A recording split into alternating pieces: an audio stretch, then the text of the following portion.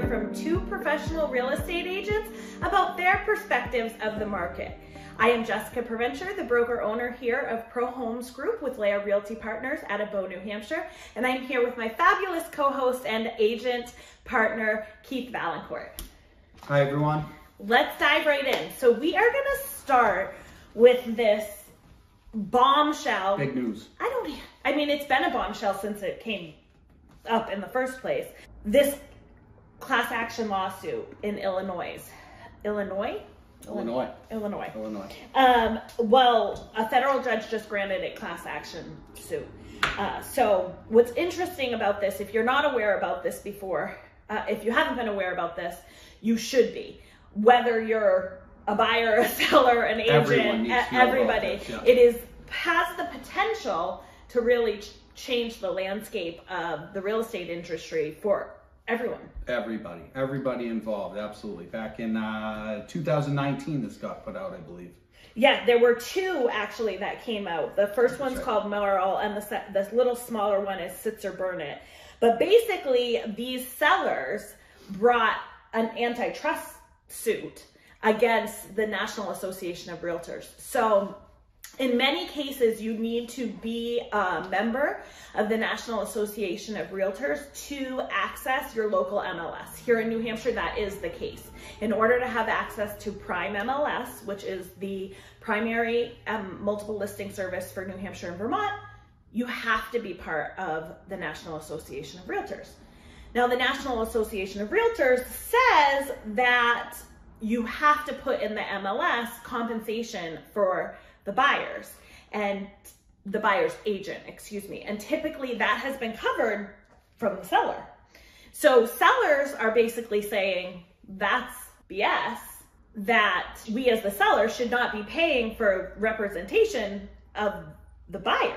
That's right. The buyer's agent or buyer's representation should be paying that compensation. Right, and that's where for me the first is this really accurate? I mean, don't get me wrong. I have no problem with buyers paying for their own agent, but it's kind of like the way it rolled out. Sure, of course. Buyers didn't have agents a long time ago. Exactly right. It used to be that only sellers had agents, and whatever agent brought the buyer still legally had that fiduciary relationship with the seller. So that's why the sellers paid them both. But then buyers were like, that doesnn't seem right. We should have representation. And that went through in New Hampshire. But sellers continued to just pay the fee as it would and compensate for those. But now it's being brought up that buyers should be paying for those compensations instead of having the sellers kind of added into their costs. Right, and that's where I have a little problem with in some ways, because essentially that cost is inflating the overall sale price. So when it comes down to it, the buyers are picking up that cost through a higher sale price, and therefore they're really mortgaging that cost. So it's very, very complicated. Sure, it is very complicated. The other piece though, what do you think in terms of asking your buyers to pay you? Well, I think that there's a way that you approach it where you're providing goods, you're providing services, you're doing something to earn that. I think it is a great discussion, and I see both sides of it. But I think the buyers probably should be compensating their own agents, and that way the sellers have a little less control over the whole situation in general.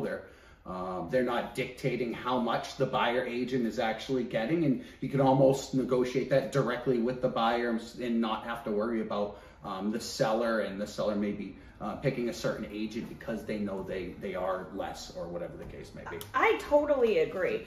And I think too, while you were talking, of course, the thoughts go right out of my mind, but I think that there are ways for buyers to pick up that cost. Right? I think there's a lot of agents out there that the idea of this makes them panic. Well, that's because they've been marketing themselves as my services are free. Well, my services aren't free.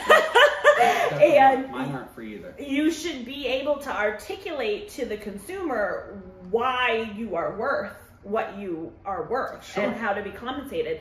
And I think that there will be more and more ways that will come out in terms of, for example, and I'm going off on a rant here, sometimes it takes 6 months, a year, 18 months to buy with a buyer, and we don't get compensated until we close.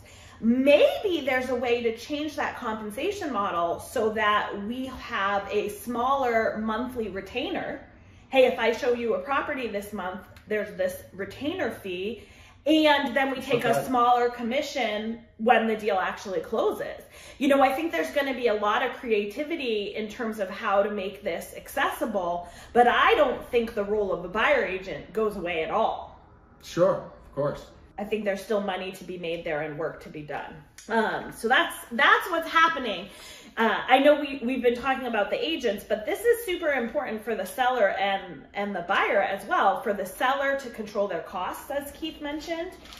For the buyer to pay, you know, there'll be a lot more agents doing more work if their buyer can just say no, if they're not sending them properties or being on top or, you know, that kind of stuff. So what does this do for the potential? I was noticing here, it could date back to 2015 as far as the potential money going out for these lawsuits if they go through. Upwards of, looks like 13.7 billion is a low end, and if they reward something called treble damages, which I assume are trickle down damages, could go up to 41.1 billion that they have to pay back to all sellers from 2015 to 2020. So, you know, not a small thing. No, and then that's a whole nother can of worms. Like, what does that do to NARE as an organization? Sure. What does that do to these very large brokerages that were named? For example, Anywhere, which was formerly Realogy, Home Services of America, Remax, and Keller Williams. These are like the big guns in the industry. And if they have to be paying back their commissions on the sales side, cuts. Yeah, I mean, how will they survive? And then what does that look like for smaller boutique brokerages or mid-sized brokerages like ours? Yeah. Speaking of which, our brokerage, Leo Realty, made the top 500, That's right. Which is pretty exciting. But anyway, that's a whole nother story. Yes. Which we'll talk about another time. All right. You want to go into what's going on in legislation in real estate in New Hampshire specifically, since that's where we are? That's some good news. Yeah, there was some good news in here for sure. Good news. House Bill 507 did not go through. Looks like over 1,900 New Hampshire realtors all put in their vote to table that discussion for now. It looks like that's going to happen, so that's fantastic. So at least buying us a little bit of time here. Yeah, and so just to clarify, that bill would have eliminated the requirement for over 40 professions to hold licensure.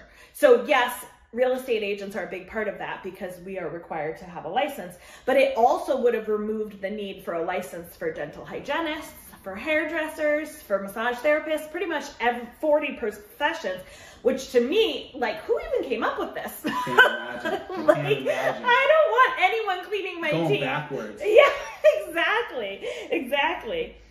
Call my cousin to do my teeth, right? Well, which cousin? Yeah, that's true.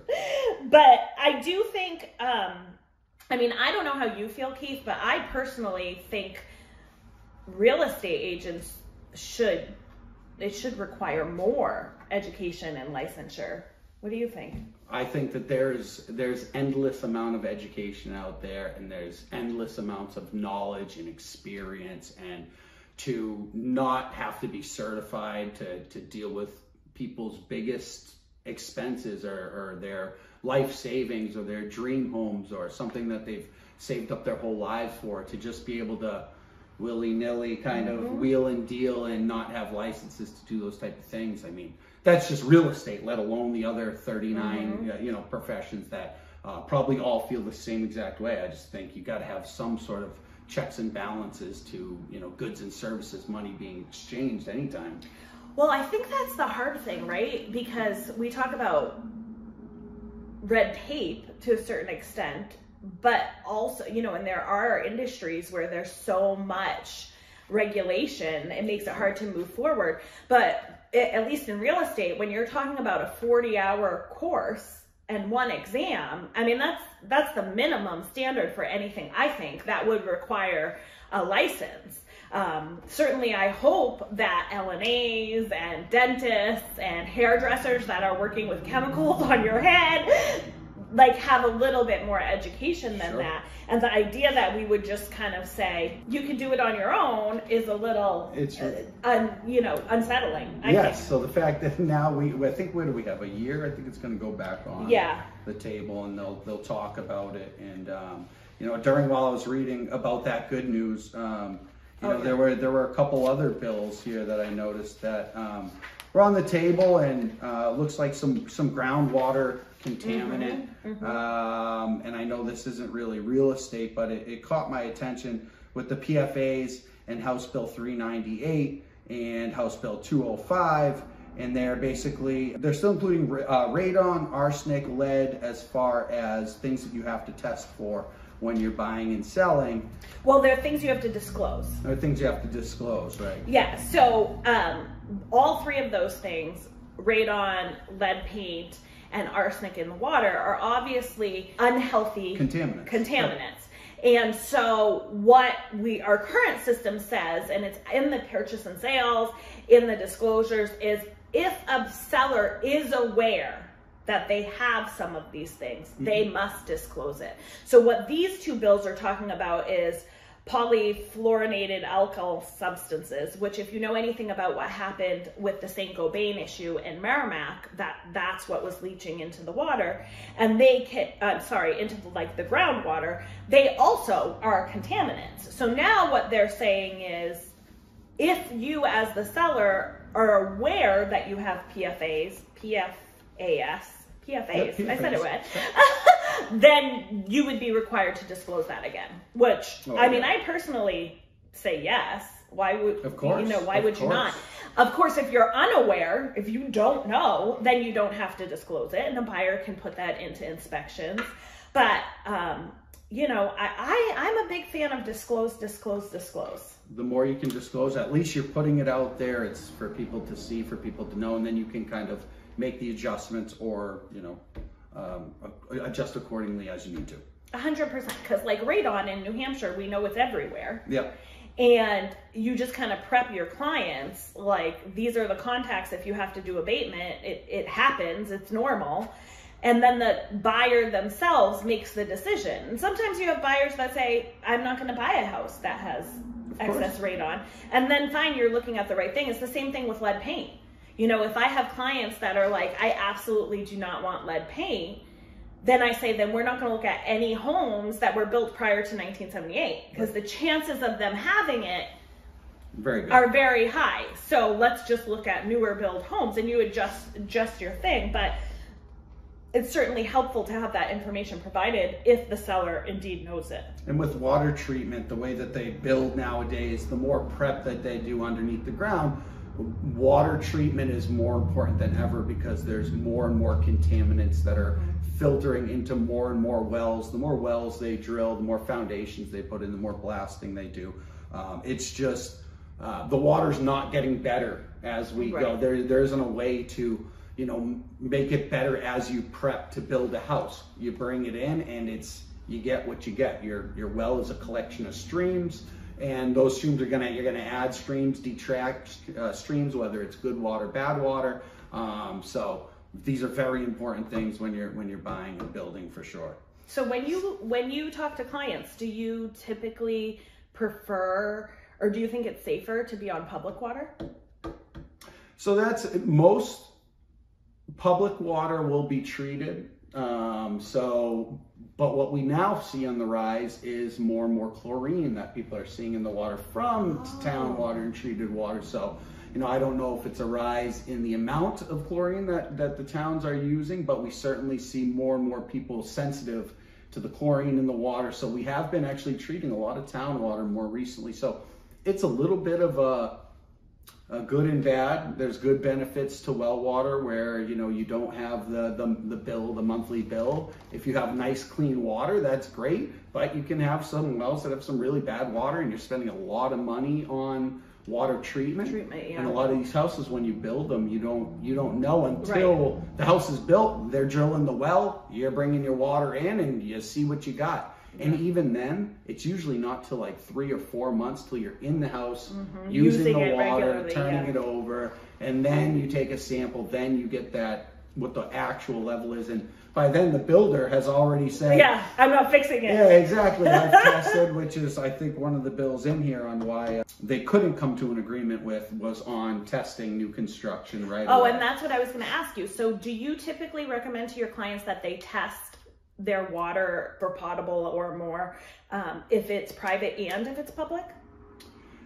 Typically, you can ask, if it's public, you should be able to ask your town for the latest water report. Oh, I love it. Okay. You know, they're not going to go giving it out to you, but if you just call and ask them for it, they should be able to give you it, or you can take a sample and bring it down to your local well. Yeah, like Nelson Sandwich. Yeah. But yeah, absolutely. But the main thing is the new construction, because what you have originally isn't necessarily what's going to be there in 2 to 3 months. Sure. And with new construction, usually comes more things in your water. If it's an established neighborhood where there's, you know, house here, house there, you know, it's an older neighborhood, your water probably is what it is.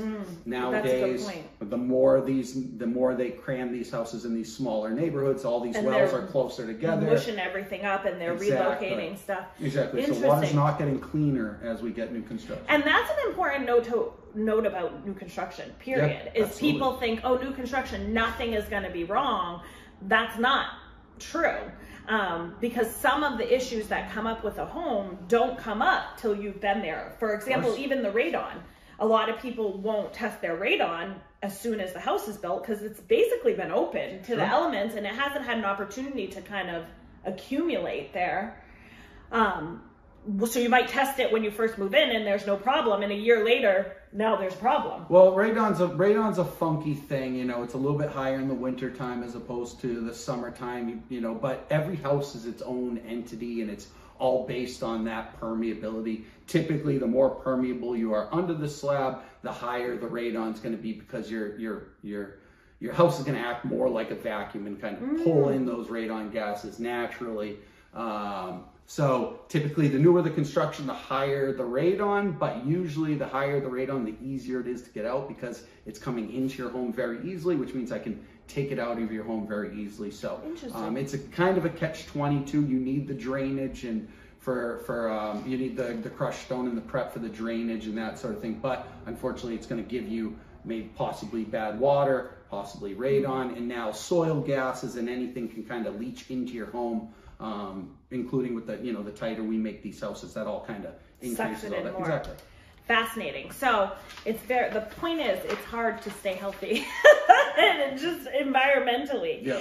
What do you think about the whole ability to terminate leases if you have a court order or validation of some sort of abuse? I think that's perfectly fine. To tell you the truth, until I read this, I didn't know that wasn't a thing that you could do. You know, I didn't know that was a thing.